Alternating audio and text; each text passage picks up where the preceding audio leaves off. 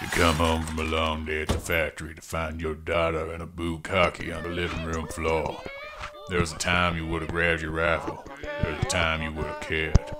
That time has passed. You open the fridge and grab a beer. It's warm. That's what happens when you haven't paid the electric bill in over 3 months. You walk back into the bedroom and lie on the mattress with the indent from where your wife used to sleep. Makes a good coaster now. You open the cabinet next to the bed and find a gun. 1 bullet. That's okay. That's all you're gonna need. But then you notice 750 sitting in the drawer. Just enough to come on down to Karl Sr. and pick up a double bacon Hawaiian cheeseburger, fries, and a Coke. Karl Sr. The gun will be there when you get back.